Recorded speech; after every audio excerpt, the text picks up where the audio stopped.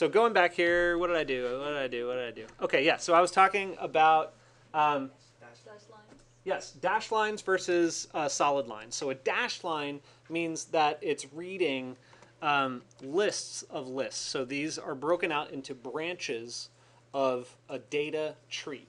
Okay, so it's like a subdivision of the data tree, right? So then a singular line means that it's a singular list of numerous indices, and it'll continue to just sequentially count all the way down.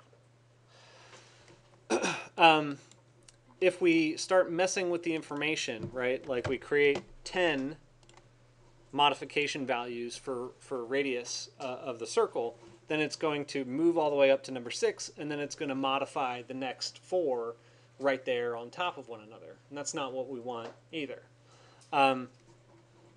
So what we need to do is basically take these numbers and start to read information that's appropriate so that it will always create exactly the number of circles that we need for any case that we have in this grid.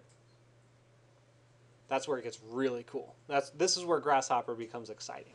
So anyway, we need to go under the list, under set tab, under the list panel, we can read the information of the list to get bits of information about it. So let's see. Yeah, okay. Actually, let's see, extent, y. We could do that one a little bit differently. Hang on a moment. Let me see how I want to do this. All right. So this is going to work in some cases, but in some cases it might not. It's not the smartest way to do it, but I kind of backed myself into a corner. But you'll get the idea. The 10 here is indicative of how many numbers I need. Okay, so if I have, let's see, we have extent x is the greater, so that's, yeah, 1, 2, 3, 4, 5, 6, and 7 points, right? So what's going to happen here is I'm going to modify this, and it's going to give me 0 to 5, right? So if I just plug in the extent in the x direction, that automatically tells me how many I need to create. Or did I create too many? Yeah, no, that's not going to work. It needs to be this one. Sorry.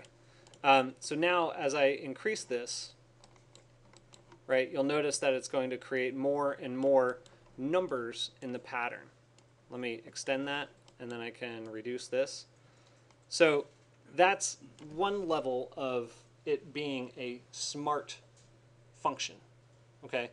Because it's specifically tied to the way, the orientation of the information being read, right? So that would be the direction of the 0, 1, 2, 3, 4, 5, 6, 7.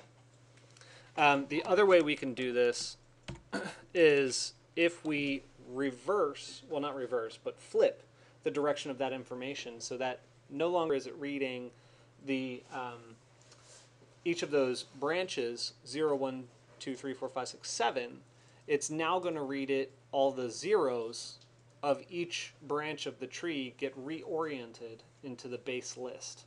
Okay, so it's called flip matrix, and actually I forget where it is. I never really do it, so flip, it might be under vector. I don't know. I'll find it. But here I can say Control Alt that. Okay, yeah. So it's under set and tree. So flip matrix. When I put that in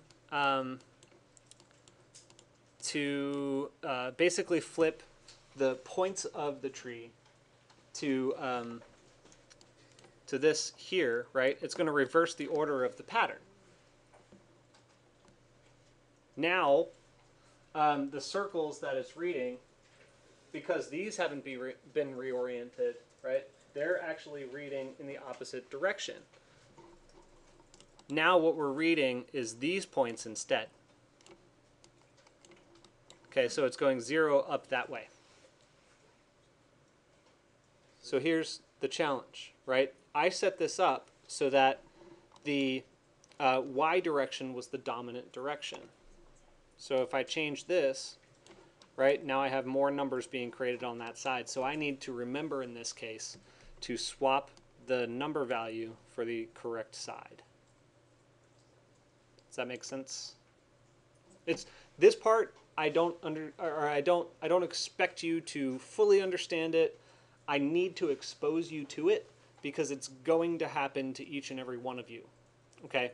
So just be aware that the direction, right? The zeros going this way versus the zeros going that way matters. Okay?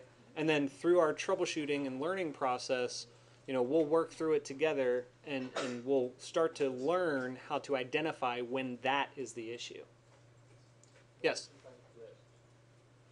It's under set and tree, and it's flip matrix right there. Yeah. Yes? You talked about the dash line and the solid line, but what about the ones with like the two solid lines? By the random. Oh, I think if it has a single line, it's just receiving one data packet, and if it has a double line, it's receiving multiple. I believe. Like each of these is just receiving either one domain or one number, Yeah. Okay. So I know I just kind of threw a lot at you, and mentally it's kind of taxing, but I need, there are two more things that we need to go over, and I need to do it in a separate video. So hang on.